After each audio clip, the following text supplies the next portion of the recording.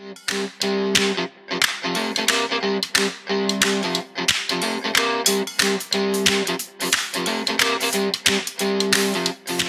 thanks for joining us again for myth number 3. Here we are, Chad. What have we got in this time? All right, so Barbara from Sydney wrote in a handwritten letter. It was actually quite nice. It's quite.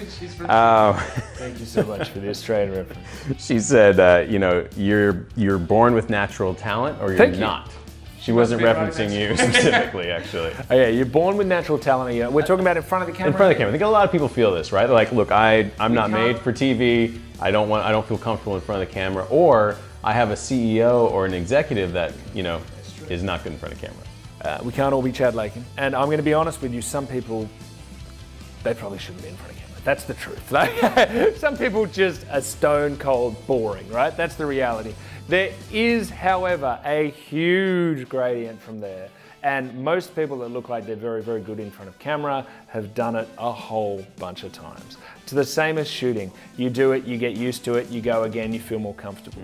One of the tips I would give on a presenter level is if you are in front of camera, don't present the idea and the concept. It is not you on a stage speaking to an audience. And I've spoken with, or filmed, very, very high-end CEOs that are amazing on stage and captivating and bring in the audience and then just clam up in front of camera and they're hopeless.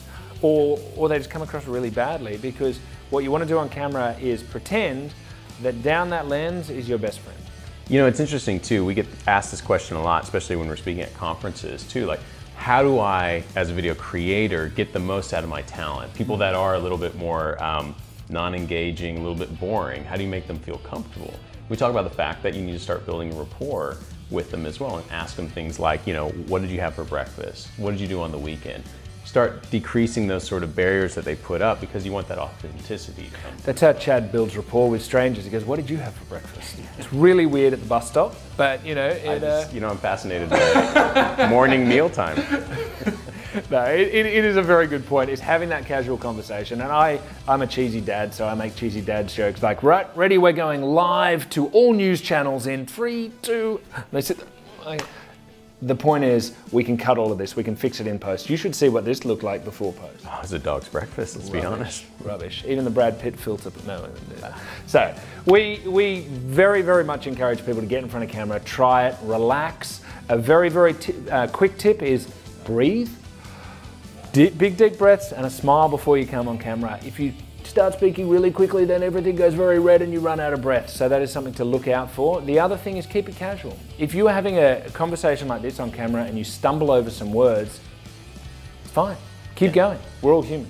Authenticity plays a really important role in content nowadays. So don't feel like it has to be perfect all the way through. That slick video that you think you need to create, more often than not, actually disengages from your audience. It's not relatable. The person watching it isn't slick, so let's just be real. We're definitely not slick, so I think we specialize in not slick. Make sure you join us for the next myth to be busted.